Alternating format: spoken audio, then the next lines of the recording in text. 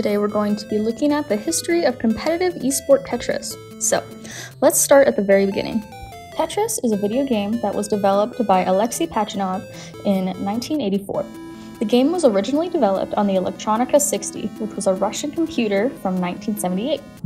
Soon after, the game was ported to IMB PC and became massively popular across Russia, and then in North America and Europe in 1987. Then, Chludzinski teamed up with Bulletproof Software to release Tetris on PC and the Nintendo Entertainment System, also known as NES, in Japan, which ended up selling over 2 million copies.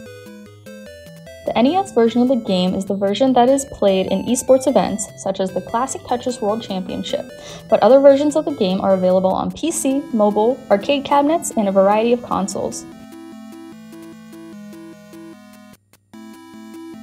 If you're not familiar with the game, Tetris is a single-player game that requires players to strategically rotate, move, and drop a procession of tetranomenos that fall into the rectangular matrix at increasing speeds. Players attempt to clear as many lines as possible by completing horizontal rows of blocks without empty space, but if the tetranomenos surpass the skyline, the game is over.